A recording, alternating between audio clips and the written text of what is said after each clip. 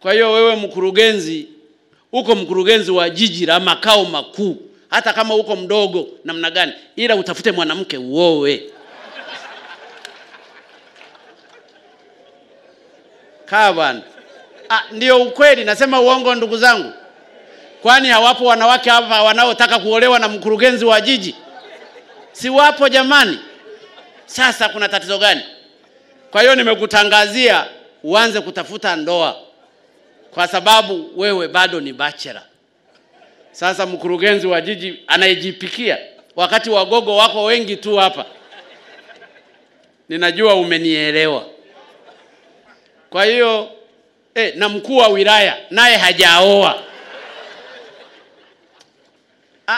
Unajua lazima tusemane hapa. Mkuu wa wilaya naye hajaoa.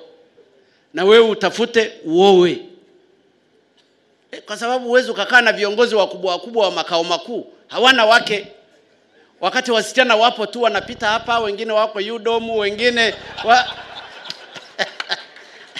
wengine CBE, wengine mipango. Wewe huoni tu. Mnataka mpaka muambiweje? Kwa sababu ninyi sio mapadri. Sasa macho yenu hayaoni. Wewe umeshaoa wewe Nchimbi? Una mke? Waambie hawa waoe. Ndugu zangu, nilijaribu tu kuchomekea kwamba tuko kwenye makao makuu lakini tunaongozwa na vijana ambao hawajaoa.